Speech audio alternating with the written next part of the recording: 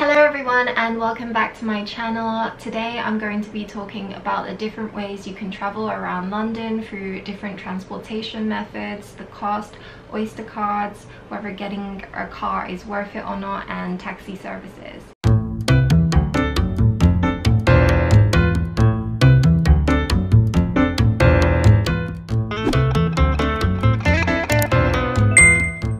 If you haven't watched part 1 and 2 of this series, go check that out. I talk about living costs and food. So first up, I'm going to be talking about the different types of Oyster cards. Everything you need to know is on the tfl.gov.uk website, but I've just broken down some of the important things that you should know. So children can travel for free or at a discounted rate in London with an Oyster card, or if they are accompanied by an adult. Children under 5 don't actually need an Oyster card as long as they are with a fair paying adult. They can take the tube, the DLR, the overground and the buses and trams for free. Children who are 5 to 10 years old can also travel for free as long as they are with a fair paying adult, but if they are going to travel alone, they need to have a 5 to 10 year old Zip Oyster photo card, and then they can travel on the tube or the DLR and overground buses, etc. Children who are 11 to 15 years old can travel for free on buses and trams only with a Zip Oyster card, a photo card, and it has to have 11 to 15 on it.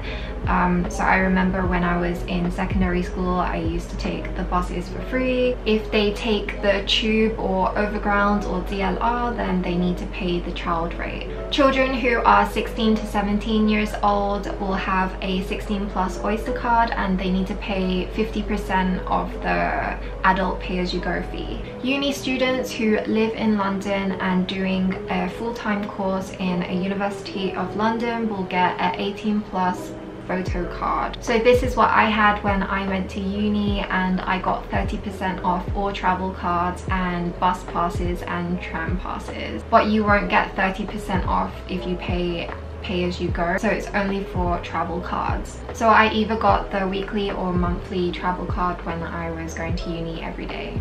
I won't go into detail about all the passes and Oyster cards because there are too many, but you can go on the TfL website and they will have all the information and details that you need to know. But the last thing that I will add is that if you are over 65, then you'll get a freedom pass, and then you can travel for free on buses and trains. But remember, to get all of this you do need to be a resident living in London.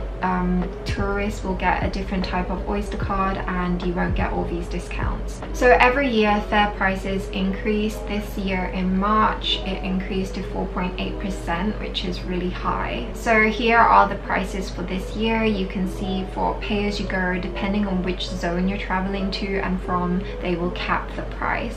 Travel cards are more expensive, so it's better to get the weekly, monthly or annual if you are constantly traveling to and from the same place every day. It's better to have an Oyster card, Zip card or contactless card, because paying at the station directly is way more expensive and you're going to save so much more money if you have these cards on you. Here's an example of the difference between traveling between zone 1 and 2 one way and zone 1 and 3 one way. It's cheaper if you travel within zone 1 and 2, but as you know, living in zone 1 and 2 is more expensive.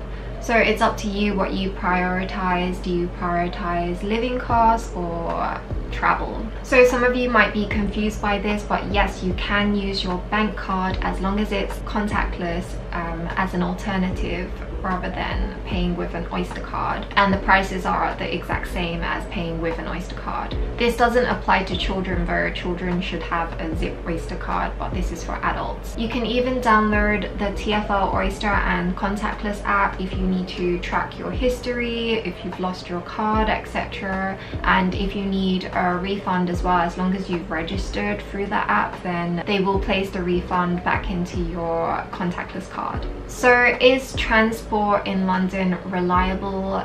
Yes and no. Just be prepared before you travel. Check the night before for the line statuses, check if there's partial closure or any suspensions, because there is bound to be some kind of line closure or suspension which is going to disrupt your travel. But on a good day, trains can run smoothly, but this is very rare. There are a lot of strikes and suspensions in London, so just be prepared for that. You may have difficulty going into work or going to school, and in that case you would have to take the bus, but during strikes buses are extremely crowded and busy. You might have to wait for 3 or 4 buses. So far the tube kind of sounds like a nightmare, but most people take the tube because it's not really necessary to drive in London. You can get to most places by tube or by bus. So here's some tips about transportation in London. Like when you're on the train, when they say please mind the gap between the train and the platform, sometimes you actually do need to mind the gap because it could be really big and you might have to like jump over. People have lost their phones due to the gap being too big or fallen through the gap, so you do kind of need to be careful at some stations. And another thing is that there is no signal underground, so depending on your phone network you might be able to connect to the Wi-Fi, but if you use something like giffgaff like me, you won't get any Wi-Fi or signal underground. So yeah, you kind of have to be selective when you choose a phone network as well. There is no AC on the train, so during the summer it can get really stuffy, so just make sure that you're carrying a bottle of water so that you don't feel dehydrated or dizzy.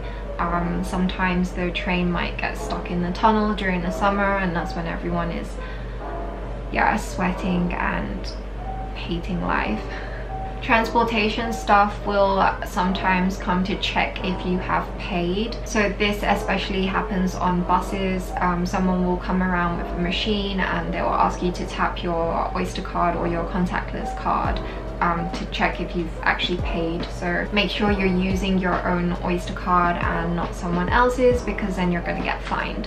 You can eat and drink and carry pets on trains and buses, but obviously be mindful of other people, don't make a mess, and yeah, you definitely can't drink alcohol and do anything illegal on trains and buses. If you lose something, especially something expensive like a phone on the bus or train, you're probably never going to see it again, so obviously take care of your belongings. So these are some of the apps that you should download when getting around London. I've used them. City Mapper is great. You've got the TfL app, and you've also got maps, and it will tell you about line closures, etc. So these are really useful to have on your phone. So we do have night buses and night trains. Night trains run on Friday nights and Saturday nights, so it's usually when people are going like clubbing or drinking. And yeah, some lines, I think there's only about 4 or 5 lines that are open during the night, so it runs for 24 hours, and the fares are off peak, so you won't be charged too much. But there are night buses as well. Usually there'll be like an N in front of it, so in front of the number.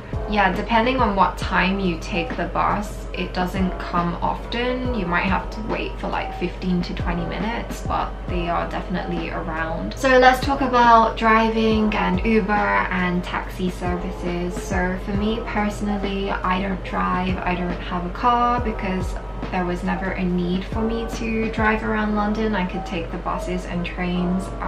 Most young people don't actually drive in London unless they really have to, unless they have a family or they need to go long distances, but most people take the train everywhere, or I mean, you can even cycle or walk.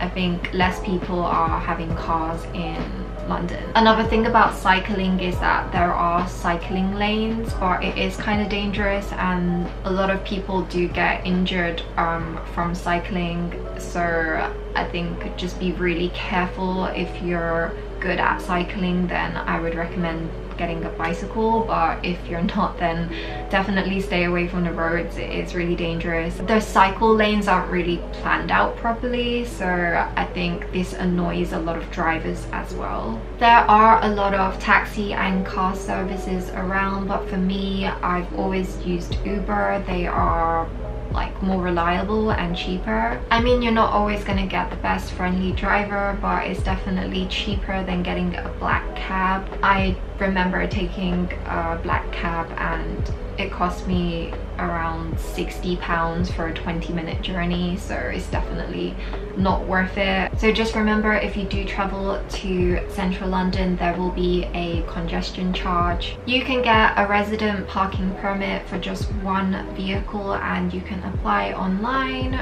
through the parkingpermit.gov.uk website, and here are the prices for that. These are the prices for parking in the City of London. You should pay straight away after parking your car at one of the parking meters. The new machines, they take card, they take cash, they take contactless, they take phone payment, and then when the ticket prints out, then you should display it inside your car so that it's visible from the outside. But if you don't want to do this, there are also car parks that you can pre-book online. Finally, let's talk about petrol stations. So gas prices are kind of high in London.